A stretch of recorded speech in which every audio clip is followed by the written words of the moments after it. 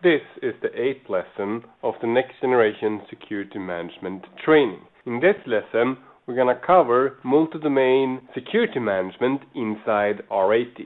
So we're going to talk about the following topics. We're going to talk about multi-domain security management under the covers. So what's the difference between the database then and now? We're going to talk about the processes in the data flow, and then we're going to talk about high availability and database sync. After that, we're going to cover limitations in the general availability release, and then we're summarizing everything with some hands-on lab. In the first part of the first chapter, MDSM under the covers, we're going to talk about the database, then and now.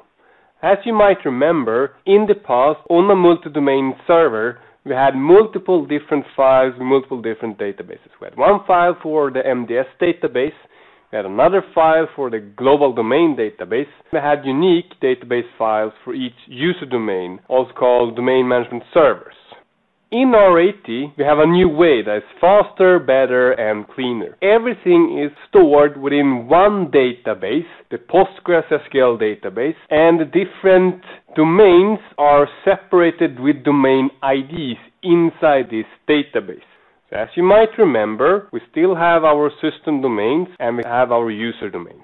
The system domains, if I have a small recap on what we talked about in the architectural slides, contains the system data domain with admin folders, domains, trusted GUI clients, permission profiles, and so on. The CheckPoint data domain is a read-only domain containing the default objects and services pre-populated by CheckPoint. Our IPS data domain still contains the IPS updates, similar for API domain, and then we have our log data domain containing the configuration data of the different log servers. The difference between the database layout in a security management server and a multi-domain server is the following. The global data domain now contains objects containing the global objects and the global policies. In addition to this, we're now having multiple user data domains instead of just one single user data domain as we had on the security management server. Each user data domain is equivalent to the old CMA we were referring to in the past. Each domain management server is located on a separate user data domain with its own user object, rules, services, etc. In R80 and later, the user domain is now paired with the global domain. So this creates a much faster, better, and cleaner way of assigning the global domain with the user domain. It makes it much more efficient since there's no need to copy the global domain objects anymore, as we had to do in the past, down to the user domain. We just need to create a pairing relation that is done between revisions of the database domain. In this example, we have a user domain where we've done multiple publish operations that took us to revision number 3 of the user domain. The assigned global policy operation created revision number 4 on the user domain and pair it to revision number 1 of the global domain. The publish, which created revision number 2 on the global domain, was not visible on the user domain until the reassign global policy operation was executed. This reassign operation updated the user domain to look at the latest revision number 2 of the global domain.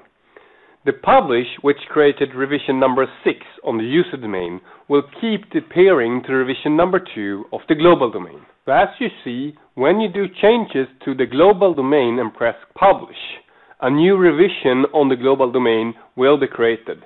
In order for the user domain to get information about the changes done on the global domain, for example, the new rules, the new objects, and so on, so they should be available inside the user domain, you need to reassign the global policy in order to update the user domain. And when you reassign the global policy to the user domain, a new revision of changes inside the user domain will be created. The same technique is also for threat prevention updates and application control update. Each update creates a new revision in the relevant data domain. Threat prevention domain or application control domain, as we mentioned earlier. The user domain is paired to a revision of the data domain in the multi-domain management. Each user domain can be paired with a different revision of the global domain or data domain. Let's talk a little bit more about the global domain. The function of the global domain is the following. It contains global access policies that includes application control, URL filtering, data awareness, and mobile access. Please remember that data awareness and mobile access will require R80.1 gateways in order to use that in a unified policy. As you see, it's not only for firewalling anymore. It contains possibilities to create global rules for all these different types of services. It also contains global threat prevention layers and policies. So it's not just for global IPS as it was in the past. It do contain, of course, global objects. It's also possible to have global objects without a policy assigned to the domains. You can share objects only and not having any global domain rules assigned to that domain. So there's, as mentioned earlier, no more need to copy the global database to separate local domain management server database. And this will make the solution much more efficient. Please remember, when doing changes inside the global domain, policy reassignment is still required and is still a manual process that needs to be done from the MDS environment.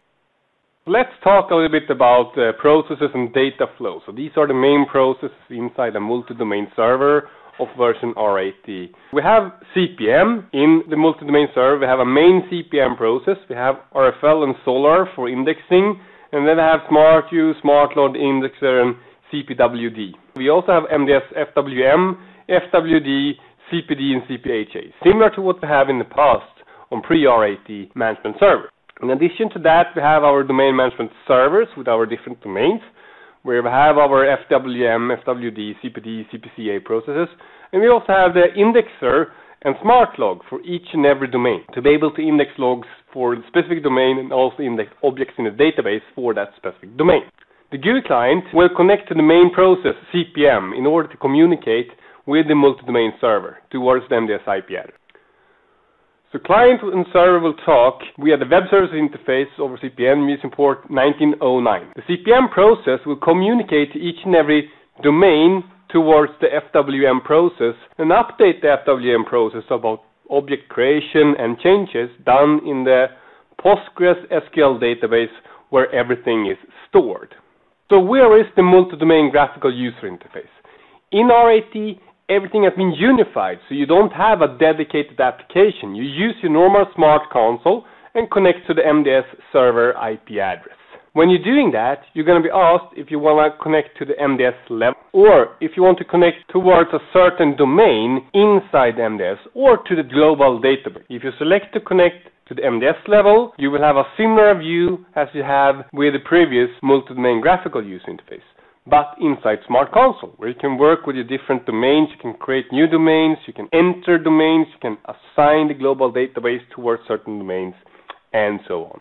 Does this view look familiar? Inside the code, we're still referring to CMAs, so that's why I'm talking about CMAs in this presentation as well. So CMAs is equivalent to Customer Management Add-on. That means a domain, where you have your domain management server. The new terminology is referring to domains and domain management server. But when troubleshooting, you will see references to CMA inside the code.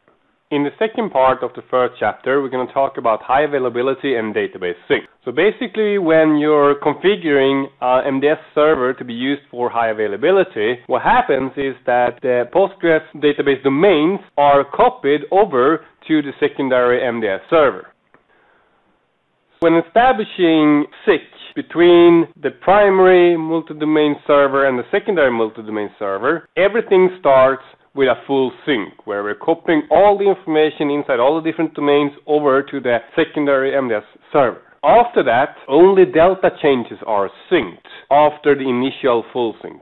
After the initial full sync, only delta syncs are done. These are based on internal database revision controls. There is no overwrite all anymore, which means that the amount of data that is sent from the primary management server to the secondary management server, it's much smaller, since it's only delta changes compared to how it was in the past. The sync is done automatically and happens every 60 seconds. It includes unpublished updates, and the interval is configurable. It also happens when someone presses publish, then an explicit sync happens between the management server. The sync process is from the CPM process, sending the changes, delta changes into FWM, communicating over SIG to the secondary MDS server, sending the delta changes to CPM, storing it in the Postgres database. More details on this in next slide. So I have our primary MDS and our secondary MDS with our different domains, our CPM process, and our Postgres SQL database. The CPM process is communicating towards the FWM processes. The FWM process is doing HA sync over SIG to the secondary MDS and sending delta changes of changes done inside the Postgres SQL database. The FWM processes on the secondary MDS is communicating with the CPM process that is forwarding down the information down to the secondary MDS Postgres SQL database. As mentioned earlier, following SIG establishment with the secondary MDS server, the database, Postgres and also Solar is fully synchronized from the primary to the secondary MDS. New changes are delta synced from the active to the standby MDS server. Domains relevant audit logs are exported from the active domains and replayed on the standby domains on the secondary MDS. Synchronization, as mentioned, is triggered in two ways. Scheduled task called Heartbeat runs by default every 60 seconds and is configurable, or during publish operations. In the second chapter, we're going to touch upon some limitations in the general availability release referring to MDS environments. First of all, always refer to the Secure Knowledge article about CheckPoint R80 known limitations. These are some of the known limitations concerning MDS environments. So global VPN communities are not supported. Dynamic global objects are not supported. You can't do partial assignment of global objects. Well, the only reason we needed to do that in the past was because we didn't want to copy all the global objects from the global domain to local domain, because we wanted to keep the local domains as small as possible. Now, in R80, this is not needed anymore because we have a more efficient way. So we have a pairing relationship. So therefore, we don't need to care about partial assignment because we don't copy all the objects down to the local domains. We're just pairing between the local and global domains.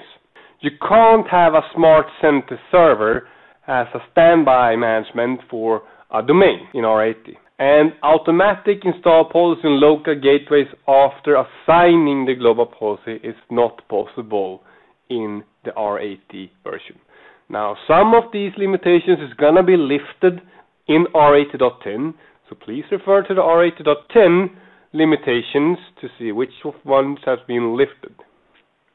Now, the reason I'm bringing this up is because it's good for you to be aware of which features on a general level we're not supporting if you're upgrading your environment. So, if you're using global VPN communities, you might want to wait to a later version where this is supported. If you're upgrading and you're using dynamic global objects and you check the R80.10 release notes or known limitations, you will see that that limitation will be lifted in R80.10, etc. This lesson has briefly touched upon the architecture, the processes, high availability environment, etc. of multi-domain management solutions inside R80. Let's continue with some hands-on labs. So in the first lab, you're going to log into the MDS. You're going to explore Smart Console to be able to identify how to check the domain status, for example, how to check the gateway status, how to perform licensing, and how to navigate multiple different customer domains. In lab number 2, you're going to work with permission profiles. You're going to create a new permission profile called Ming T. You're going to create user SID. And then you're going to apply that profile to SID and test how the graphical user interface looks like depending on which permissions you have assigned to SID when he's logging in. In lab number 3, we're going to work with global policies. You're going to create and apply a global policy, assign that to 2 domains. Explore the domains before you assign the global policy and look at them afterwards. Try to do publish on the global domain without reassigning the policy to the local domains and see what happens. And then log out of the local domains or stay within the local domains and press reassign and see what happens.